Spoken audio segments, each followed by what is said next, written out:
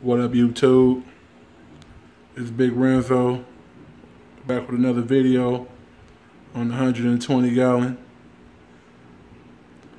I got an issue that's happening right now, and it's from one of my smallest fish. My smallest fish in the tank. He's nipping at everybody. He's chasing everybody around, and he's the smallest one in here. This is my African cichlid. And that's him right there. Swimming around, doing his little swim dance. He goes around and he messes with everybody in the tank. When I say everybody, the bluegill, the Oscars,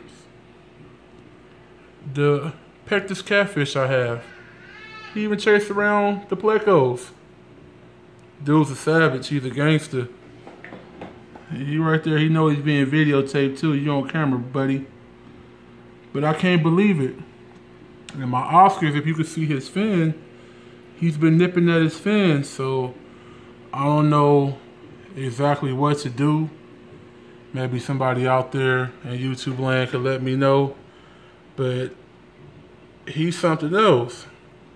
Or she, either way, I don't know. But going ham on all my fish. And the littlest one in the whole tank is what's so weird about it.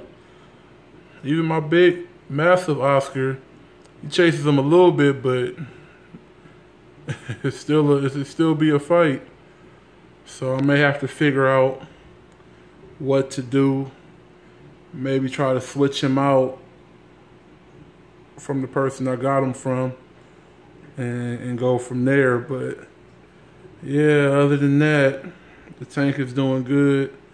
Just that one fish causing a little havoc, but I guess it's to be expected with African cichlids. They're aggressive fish, and I just want to make sure all my fish are good, because I pay good money for a lot of these fish in this tank.